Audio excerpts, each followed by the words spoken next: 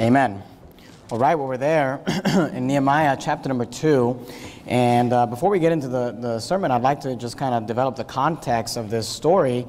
If you notice there in Nehemiah chapter 2, in verse 1, we see that Nehemiah is one of the servants of the Lord who's in captivity. He's actually in captivity to a very well-known king in history, King Artaxerxes. If you look at verse 1, the Bible says this, "And it came to pass in the month Nisan, in the 20th year of Artaxerxes the king, that wine was before him, and I took up the wine and gave it unto the king." And Nehemiah was a cupbearer for the king, which means that he was a very trusted servant. His job was to basically taste the food and the drink of the king before the king ate it, to make sure that his food wasn't poisoned. And the idea there was that if Nehemiah drank of the cup and he fell over dead, then the king wouldn't drink of it, because people were trying to kill the king. And of course that sounds a little odd, but in order to be in that position, you had to be a very trusted man, and you were also very close to the king. And we see that here with Nehemiah.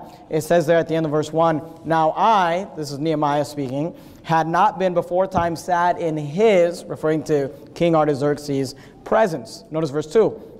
"Wherefore the king said unto me, Why is thy countenance sad, seeing thou art not sick? This is nothing else but sorrow of heart. Then I was very sore afraid, and said unto the king, Let the king live forever. Why should not my countenance be sad, when the city, the place of my father's sepulchre, lieth waste, and the gates thereof are consumed with fire?" If you're familiar with chapter 1 of Nehemiah, Nehemiah had someone come to him from Jerusalem and bring him a report of the city, that the city had the walls broken down, that the city was in disarray, and Nehemiah's heart was broken over this news. Notice verse 4, "Then the king said unto me, For what dost thou make request?" And I want you to notice Nehemiah's request.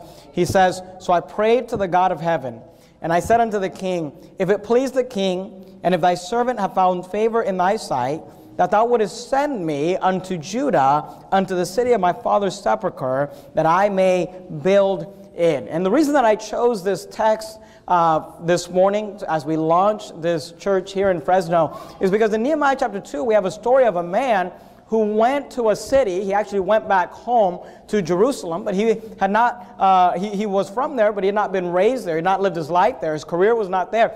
And this man, Nehemiah, is going back to Jerusalem, and he's asking the king to send him there, that he may build it, that he may do a work there to help the people. And I felt like this was an appropriate text this morning because, you know, here, those of us in Sacramento, Verity Baptist Church, we are thankful to be able to start this church, to be able to play a part and a role in the beginning of this church. But, you know, we're losing a great family. Brother Jared and Miss Heidi and Brother Garrett and the kids, you know, they're a great family. They've been a huge blessing to us. But, you know, we're sending them here to do a great work for God. And we're sending them here that they might do something great for God. And here we see a story of a man going to a town in order to do a great work. And that's really the story of Verity Baptist Church Fresno. We've got a man and his wife and his family coming here to do a great work. And I want you to notice, just by way of context in the introduction, before we get into the sermon, we saw Nehemiah's request, but then notice what Nehemiah receives. The first thing he receives is the king's permission. We see that in verses 5 and 6. The Bible says, "And I said unto the king, If it please the king, and if thy servants have found favor in thy sight, that thou wouldest send me unto Judah, unto the city of my father's sepulchres, that I may build it. And the king said unto me," the queen also sitting by him, "For how long shall thy journey be, and when wilt thou return? So it pleased the king to send me, and I set him a time." So we see that he gets the king's permission. In verses 7 and 8, we see that he gets the king's provision. Notice verse 7, "Moreover, I said unto the king, If it please the king, let letters be given me to the governors beyond the river, that they may convey me over till I come into Judah. And a letter unto Asaph, the keeper of the king's forest, that he may give me timber to make beams for the gates of the palace, which appertain to the house, and for the wall of the city, and for the house that I shall enter into. And the king granted me according to the good hand of my God upon him. In verse 9, we see that he gets the king's protection. The Bible says this, then I came to the governors beyond the river, and I gave them the king's letters. Now the king had sent captains of the army and horsemen with me. And I was reading all that, kind of giving you the context to get you to this verse. In verse number 10, when Nehemiah gets to the city, the Bible says this, when Sanballat the Horonite and Tobiah the servant, the Ammonite, heard of it, it grieved them exceedingly that there was, notice these words, come a man to seek the welfare of the children of Israel. We see Nehemiah coming to the city. He's coming with a purpose. He's coming for a reason. He's coming to do something. And what I'd like to do this morning, I'd like to just kind of walk through this text with you and give you some lessons from this story, because they are applicable to what we are trying to accomplish here in Fresno. Why is it that Verity Baptist Church is here? Why is it that we've sent the man? Why is it that we've sent our provisions and our resources, and we've invested time and energy into this location? Well, it's the same reason that Nehemiah went to Jerusalem. And if you're taking notes this morning, maybe you can write some of these things down. On the back of your bulletin, there's a place for you to write down some things. The first point is this. I'd like you to notice Nehemiah's objective. Now, the word objective means a goal. It means something that one's efforts or actions are intended to attain or accomplish, a purpose, a goal, or a target. And if maybe you're here this morning, you're saying, what is the point of this? You know, maybe you're from Fresno, you live in Fresno, and you say there's churches everywhere. As I've been here just the last couple of days driving around, I've seen all sorts of churches, old churches, very historic type churches all over the city. And you might think, well, what's the point of another church? What's the point? What's your objective? What is it that you're trying to accomplish? Well, I want you to notice our objective is the same objective as that of Nehemiah, and we are here to help people. We are here because people need help. And I love that phrase at the end of verse 10 when it says, there was come a man to seek the welfare of the children of Israel. And if you're asking yourself, why is it that Verity Baptist Church is here? Why is it that Brother Jared is here? There is a man here to seek the welfare of the city, to seek the welfare of the people. I'm not talking about the welfare program, all right? I'm talking about trying to help the people of this city. Now keep your place there in Nehemiah chapter 2. That's our text for this morning. But go with me to the book of John chapter number 10. Yesterday, we spent the day out soul winning, and I got to go out with Brother Chris, and my wife went out with Miss Sarah. And when we were out, something that I noticed was that we had several people say between the morning soul winning session and the afternoon session, we had several people say this to us when we were out soul winning. And it was people that weren't even necessarily interested in hearing our gospel presentation, but this is what several people said to us. They said, we're glad you're here. They said, keep up the good work. And this is what several people said. This neighborhood needs what you're doing.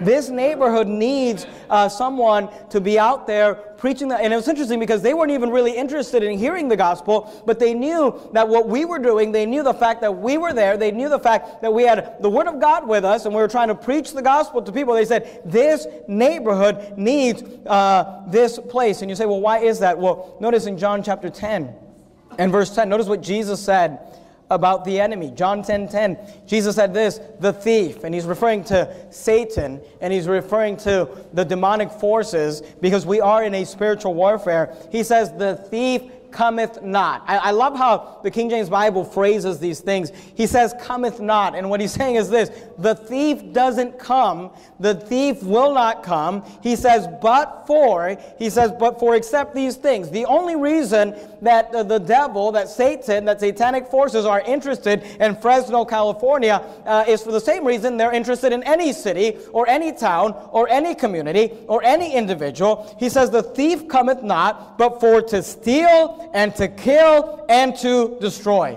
He says, look, Satan wants nothing more than to destroy people's lives. This is why Peter would tell us that he said, be sober, be vigilant, because your adversary, the devil, as a roaring lion, walketh about seeking whom he may devour. And look, when you look around, and Fresno is no different than any other city in the state of California, when you look around and you look at people, you look at the bondage they're in, you look at the problems they're in, you look at the issues issues they have, you have to realize, look, we are a church primarily. You say, why are we here? To help people, for the welfare of the people. Here's why. We believe that when you read the Bible, when you study the Bible, when you apply the Bible, when you actually begin to live, not only get saved, look, that's our main goal, and our first goal is to get people saved, but we believe that if you actually begin to live the Bible, it'll help your life. Amen. It'll help you. You say, why are we here? To seek the welfare. To seek the welfare of the people. Keep your place there in John. We're going to come back to the Gospels. Go back to Nehemiah chapter 2. Notice verse 5. You say, why are we here? We're here to help people. But I'd like you to notice, secondly, we're here to build a church. Amen. Nehemiah 2:5 says this, and I said unto the king, if it please the king, and if thy servants have found favor in thy sight, that thou wouldest send me unto Judah, unto the city of my father's sepulchre. Here's what he said, that I may build it. Now Nehemiah was talking about physically building a wall around a city. He says the city is in disarray. The city can't even get, here's what he was saying. He was saying we can't even talk about the economy. We can't even talk about the issues within the city. We can't even talk about the crime. We can't talk about the alcohol abuse. We can't talk about the drug use. We can't talk about all those things because the city is not even protected. The first thing we need to do is build a wall around the city so that there'll be some security. Build a wall around the city so that there'll be some protection. Build a wall around the city so that people could get to the place where we can start talking about helping them with their family, helping them with their marriage, helping them with their child rearing. And here's the thing. We're not building a physical wall here in Fresno, but spiritually, the place that will bring security and protection to any community is the local New Testament church. Amen. You say, why are we here? To build a spiritual wall where people could come into, where they can come out from the world and say, man, here is a place that is safe, that is going to help me, that is going to bless me, that is going to help me get protected, help me get salvation, help me get my life in order. You say, why are we here? We're here to help people, and we're here to build. Amen. Notice Matthew chapter 16. Matthew 16, if you kept your place in John, if you just go back to Matthew 16, notice what Jesus said. Matthew 16:18, the Bible says this, and I say unto thee that thou art Peter, and upon this rock, notice what Jesus said, I will build my church, and the gates of hell shall not prevail against it. You say, Pastor Jimenez, are we here to build a church, or is Jesus going to build a church? The answer is yes. You say, who builds the church? Well, Jesus builds the church, but he builds the church through us. See, you say, well, is it Jesus? Look, it's all Jesus. But we are co-laborers together with God. We are co-laborers together with Christ. We labor together with him, and he will build this church through us. You say, what's our objective? Well, we see Nehemiah's objective was to help and to build. Was to help and to build. You say, what are we trying to do here in Fresno? We're trying to help, and we're trying to build. But I want you to notice, secondly, not only do we see Nehemiah's objective, but we also see, if you can get back to Nehemiah chapter 2, we see Nehemiah's observation. It's interesting because Nehemiah spent time, Brother Jared mentioned this. We did not just decide last week that we're going to plant a church in Fresno and just kind of put this thing together last minute. There's been time and energy, there's been preparation, there's been prayer, there's been planning, there's been lots that goes into today, into not just today, but into what this church will begin to do here in this community from today forward. And I want you to notice that Nehemiah took some time to plan. He took some time to observe. Notice Nehemiah did not put his head in the sand, but he took time to open his eyes that he might see the truth. Notice verse 11. Notice what the Bible says. So I came to Jerusalem and was there 3 days. And I arose in the night, I and some few men with me. Neither told I any man what my God had put in my heart to do at Jerusalem. Neither was there any beast with me, save the beast that I rode upon. And I went out by night. Notice Nehemiah gets to Jerusalem. The first thing he does, his objective is clear. He's there to build. He's there to help. The enemies say that there's a man here for the welfare of the children of Israel. But when he gets there, the first thing he does is he begins to observe. He goes on this little trip at night, just a few people with him, not a big crowd. And he goes out. He says, I told no man what my God had put in my heart to do at Jerusalem. Neither was there any beast with me, save the beast that I rode upon. Notice verse 13. Now I went out by night by the gate of the valley, even before the dragon well, and to the dung port. Notice what he says. And viewed the walls of Jerusalem, which were broken down, and the gates thereof were consumed with fire. Then I went unto the gate of the fountain and to the king's pool, but there was no place for the beast that was under me to pass. Then went I up in the night by the brook and viewed the wall, and turned back and entered by the gate of the valley, and so returned. And the rulers knew not whither I went or what I did. Neither had I yet told it to the Jews, nor to the priests, nor to the nobles, nor to the rulers, nor to the rest that did the work. I want you to notice that Nehemiah took some time. Nehemiah took some time to look, to observe, and to be truthful about what he observed. And listen to me. I love California. I love the state of California. I'm a Californian. I have actually given my life to try to do my best to reach this state with the gospel of Jesus Christ. Somebody asked me, why Fresno? Why choose Fresno? One of the reasons we chose Fresno strategically was because there's a church in Sacramento in the northern part of the state. There's a church in El Monte, California in the southern part of the state. And Fresno was just kind of a big city right in the middle of the state. You say, what are you trying to do? Divide and conquer. You know, what are we trying to accomplish? We're going to put, my goal and my plan, and God willing, is to put churches, independent, fundamental, Baptist, King James, bold, biblical, preaching, in your face, soul-winning churches up and down this coast, up and down this state, up and down the major cities of this town. But look, with that, we can't just put our head in the sand and not observe the fact that we live in a wicked state. The city is broken down. The state is broken down. The cities are destroyed, and the walls are consumed. The city is consumed with fire. And look, California, look at our governor. California, look at the laws that are passed here. Look at the culture of this state. Look at the place. And I'm not down on California. I love California. And as a Californian, I'm here to tell you, Nehemiah was from Jerusalem. Nehemiah was a son of the children of Israel. Nehemiah came in and he looked around, and he didn't just say, oh, well, look, it's great, it's wonderful. He looked around and he realized there are some major problems here. There are some issues that need to be addressed. There are some things that need to be corrected. So notice, he observed with truth, but then he spoke the truth. Look at verse 17. Then said I unto them. So remember, he took a day to look around. He took a day to observe the land, to observe the landscape, to see where the people were and how the people were doing. And then in verse 17, he opened his mouth. Then the Bible says, then said I unto them, ye see the distress that we are in. How Jerusalem lieth waste, and the gates thereof are burned with fire. Come, and let us build up the wall of Jerusalem, that we be no more a reproach. Sometimes, and here's what you need to understand, and this is the point that I want to make. You're there in Nehemiah. Go up to the book of Jeremiah just real quickly. Jeremiah, if you're Nehemiah, you're going to go past Esther, past Job, past Psalms, past Proverbs, Ecclesiastes, Song of Solomon, Isaiah, Jeremiah. If you find those big prophetic books at the end, you've got Isaiah, and you've got the book of Jeremiah. Jeremiah chapter 38, I want you to notice something. Because, I stand up here and I say, hey, we are here for the welfare of the people. We're here to help people.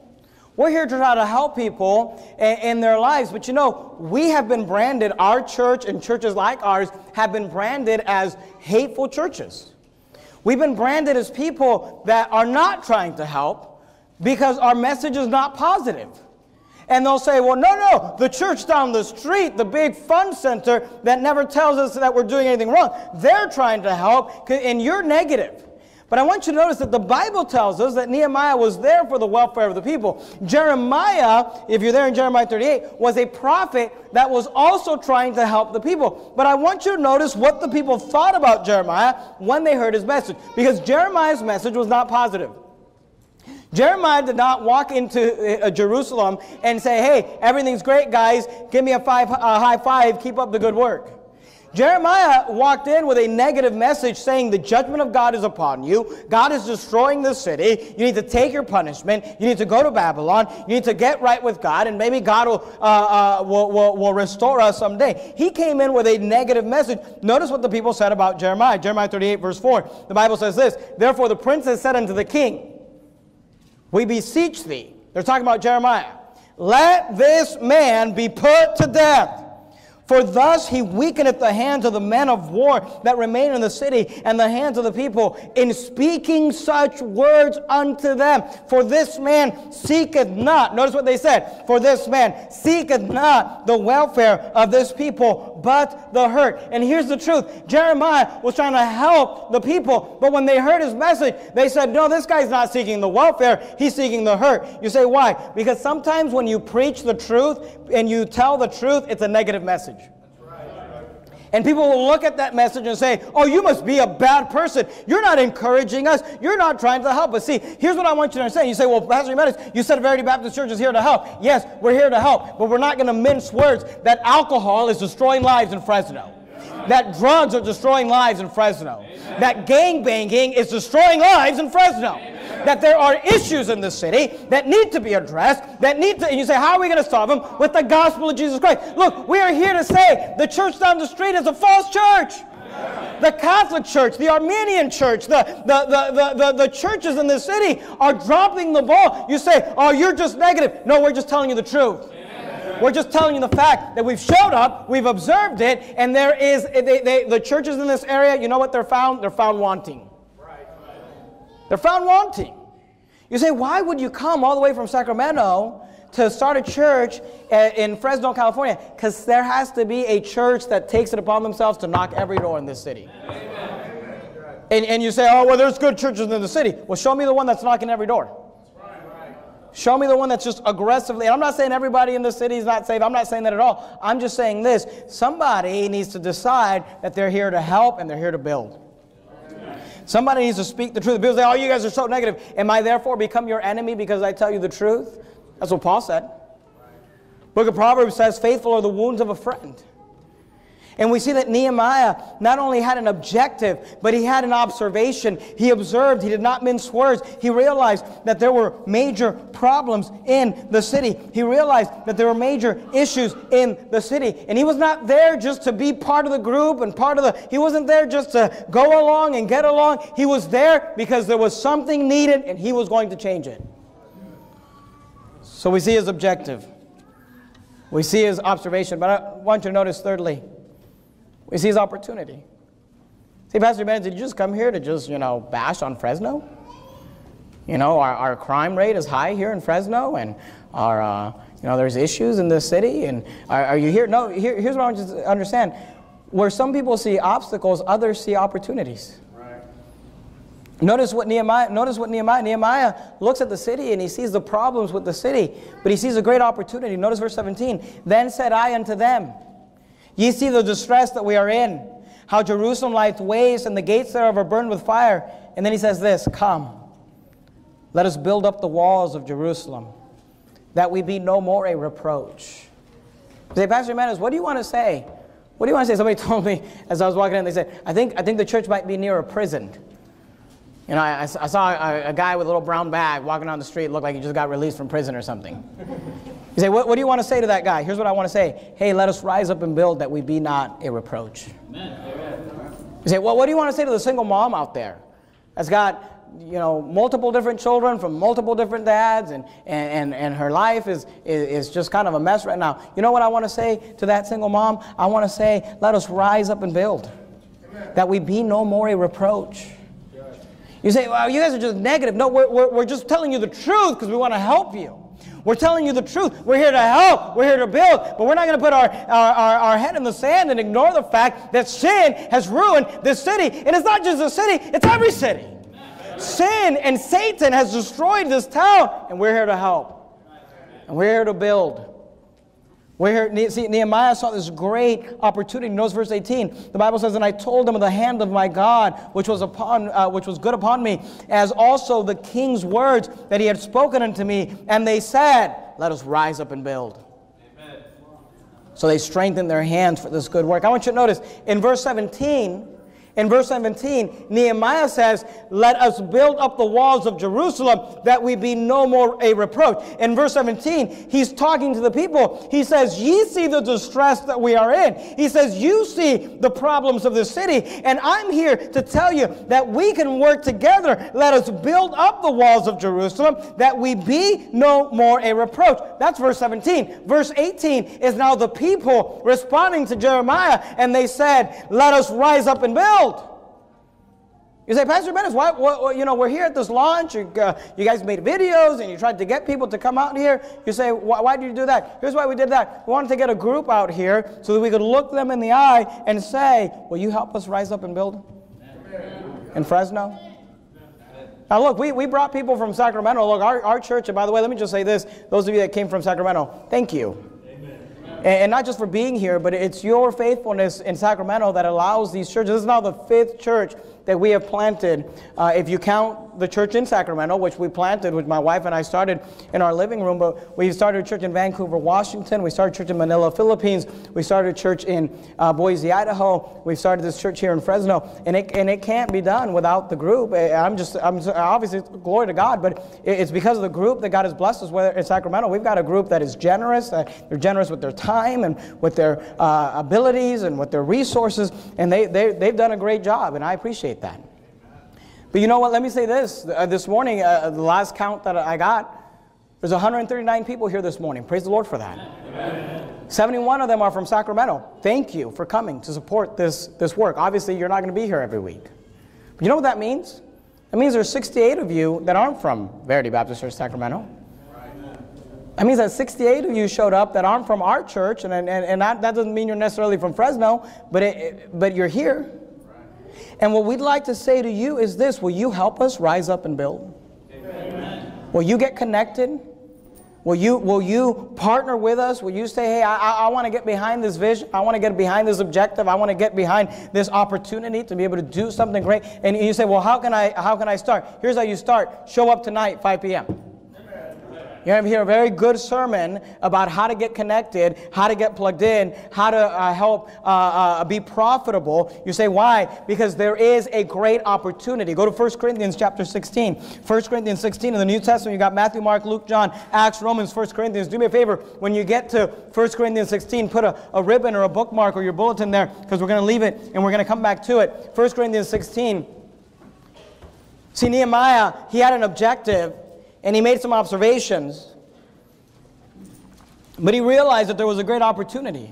1 Corinthians 16:9, I love how the Apostle Paul says this. He says, for a great door and effectual is open unto me.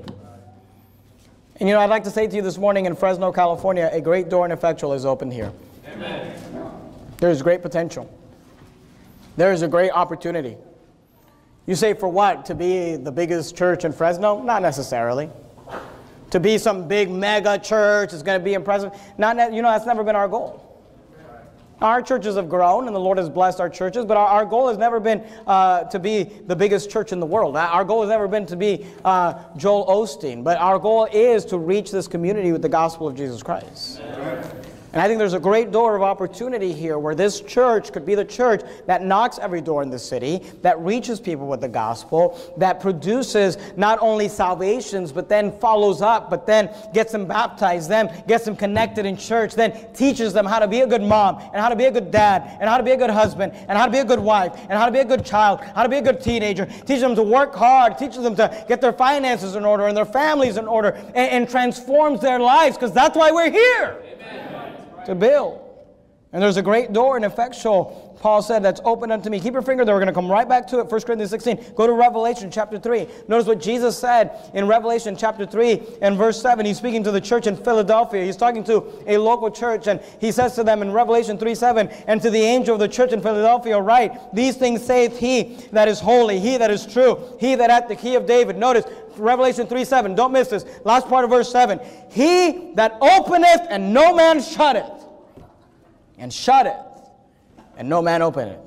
I know thy works. Behold. Notice what he says. I have set before thee an open door, and no man can shut it.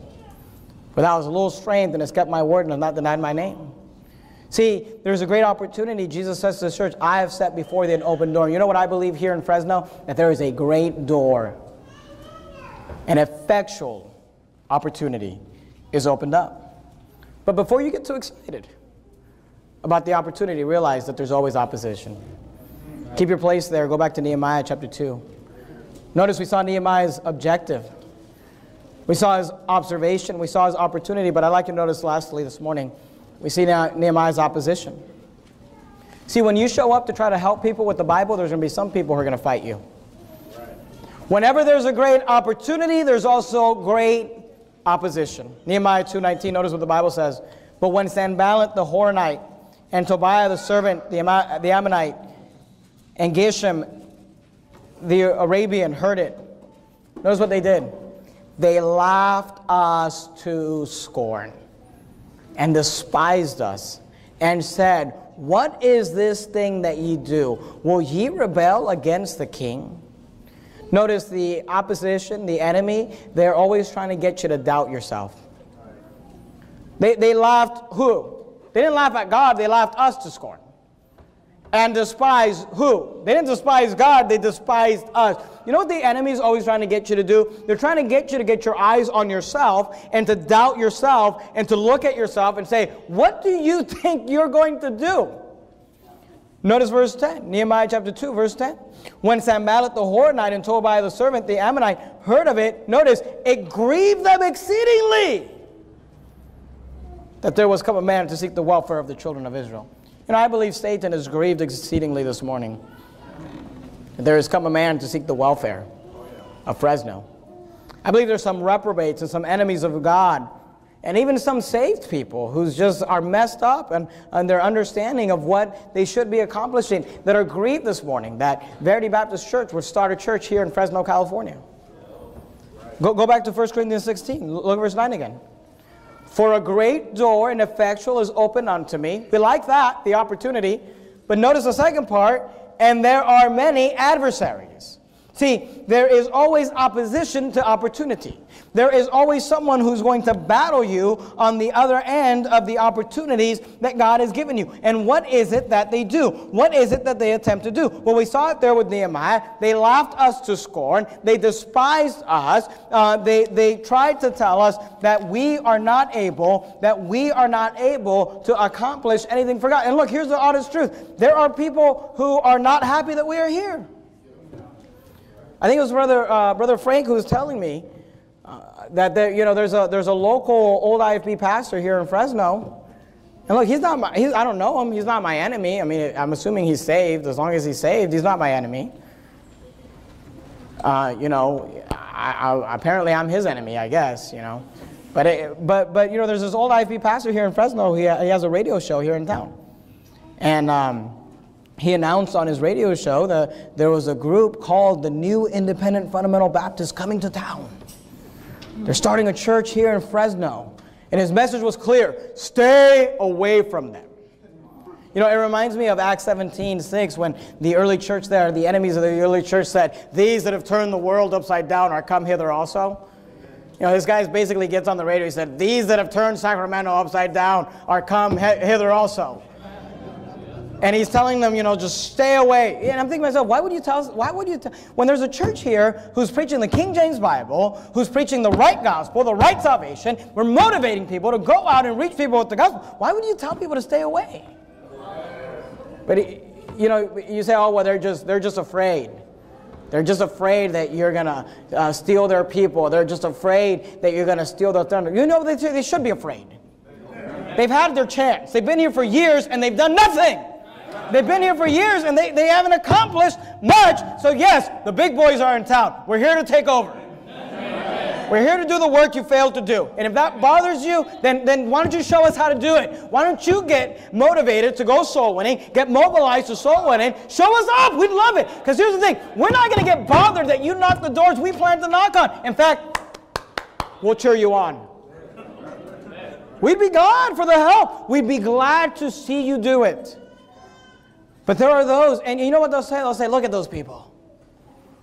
Look at what the media says about them. And it's like, you're citing the media? Look at them. And here's the truth. And they're right. Go back to Revelation. They're right. Because you say, what does the enemy do? The enemy will laugh you to scorn and despise you. And they'll say, look at Brother Jared. He didn't even go to Bible college. Yeah, he actually worked for a living. Look at that church in Sacramento. And here's the truth. Here's the thing. Honestly, look at us. We're not much. We're not. There's not much about us. But you say, well, doesn't that discourage you? No, because it's not about us. I mean, look at what Jesus said, Revelation 3. I know thy works, Revelation 3, verse 8. I know thy works. Behold, I've set before thee an open door, no man can shut it. And then he says this about the people. For thou hast a little strength. You say, Pastor Jimenez, you pastor a church with 200 people in it in Sacramento, and you're going to think you're going to go up and down this state starting churches. You know, you have little strength. And I'll be honest, and here's the truth. You're right. You don't have much going for you. You don't have a lot of resources. You don't have a lot of things going on. You know what we do have going for us is God. Amen. And when God opens a door, no man can shut it. And see, here's what the enemy tries to do. The enemy tries to get you to put your eyes on yourself. The enemy tries to get you to look at yourself and to doubt yourself. And here's the truth. If you spend time, and listen, I'm talking to those of you here in Fresno, if you spend time over the next several weeks, you know, because this big group's going to go. And eventually it's just going to be you and a handful of people here from Fresno trying to accomplish something great for God. And you might look around on a Thursday night and say, man, we're not much. And here's the thing, if it's 20 of you, you could say that, but if it's 200 of you, you could still say that. We're not much. You know what? Take some strength in knowing this, that our confidence, when the opposition attempts to get us to look at ourselves and doubt ourselves, our answer and our response must be confidence, not in ourselves, but in our God. Amen. Notice Nehemiah 2:20. They laughed him to scorn. They despised them as they attempted to rise up and build. But notice the beauty of Nehemiah's response. Nehemiah 2:20. Then answered I them and said unto them, the God of heaven, he will prosper us.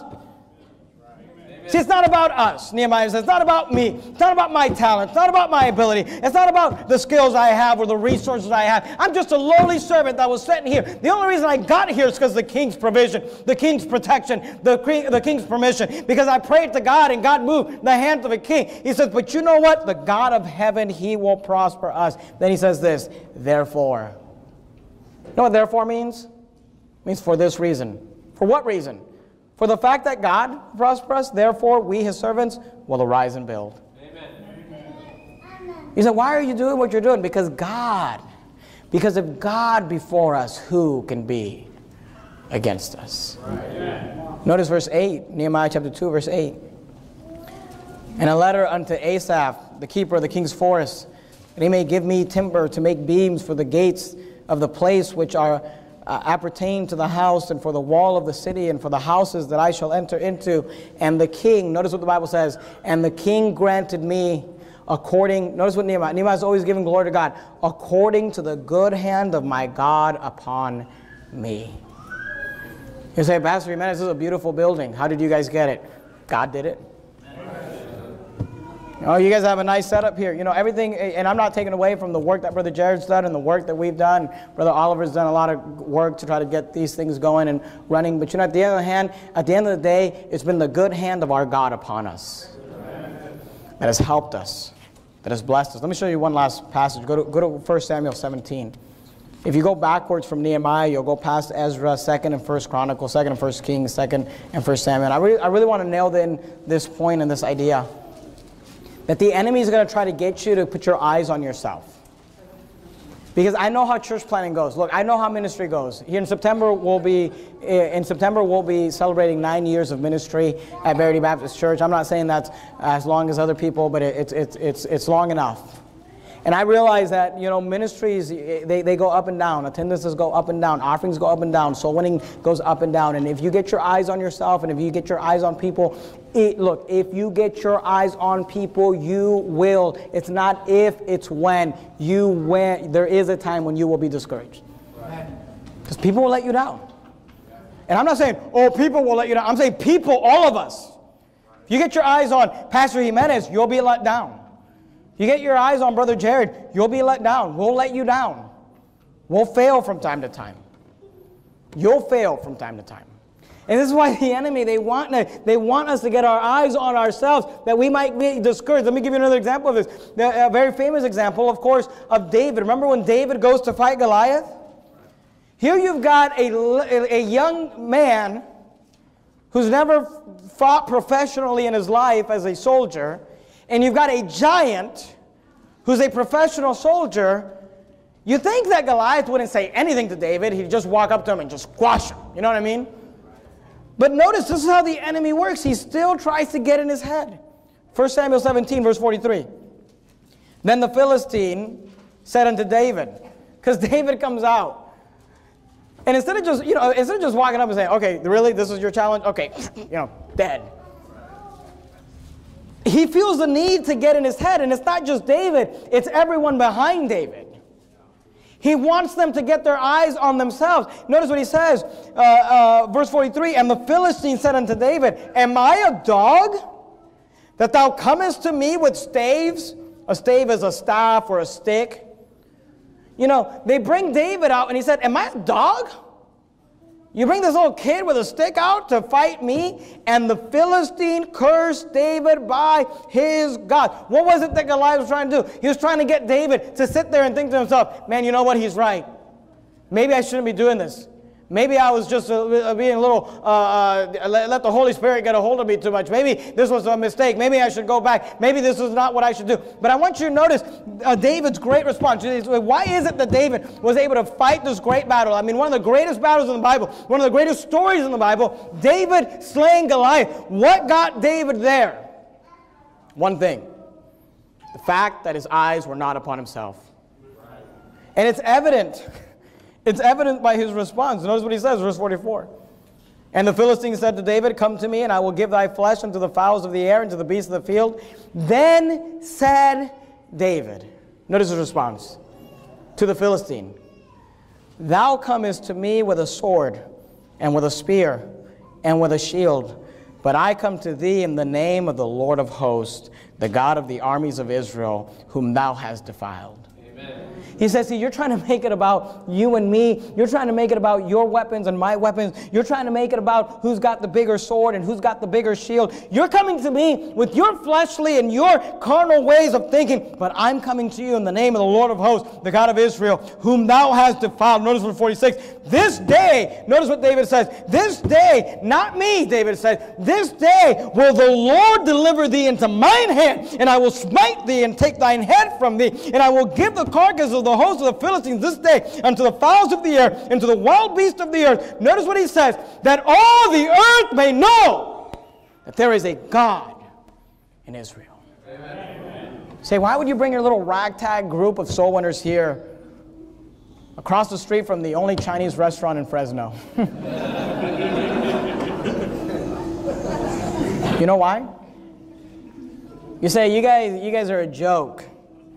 You guys are the laughing stock of the independent fundamental Baptist movement. You know why? So that when the city is reached with the gospel of Jesus Christ, all the world may know that there's a God.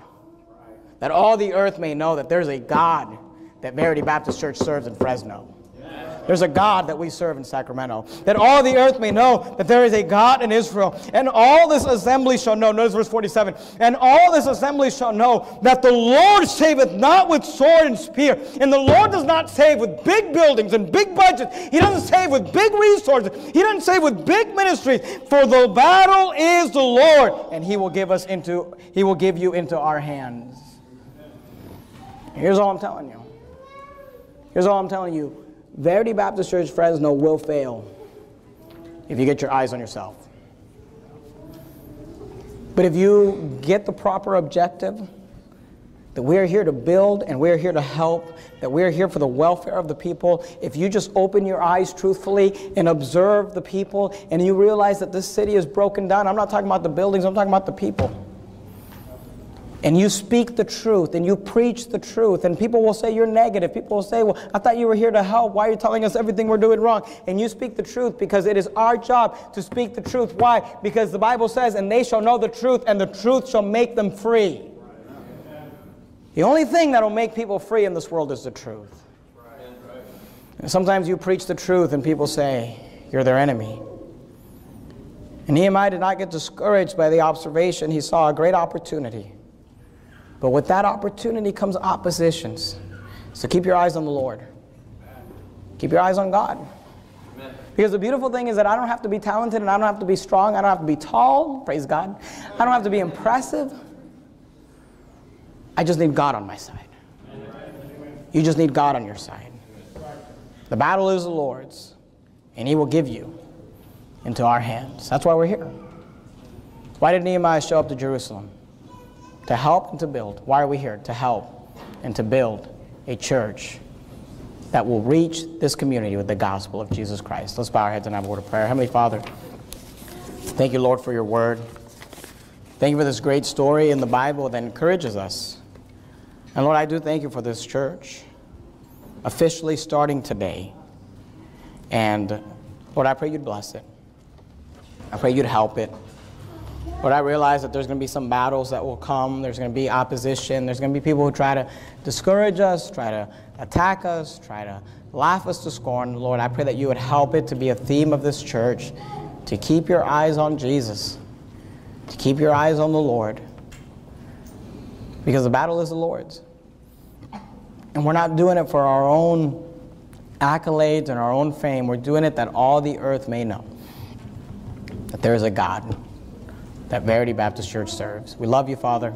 We thank you for this great turnout today. We thank you for the Bazarski family coming here to plant this church. Lord, we pray that you would help it, that you'd bless it, that you strengthen it. And Lord, we thank you for all the blessings that will come as a result of this church. In the matchless name of Christ, we pray. Amen.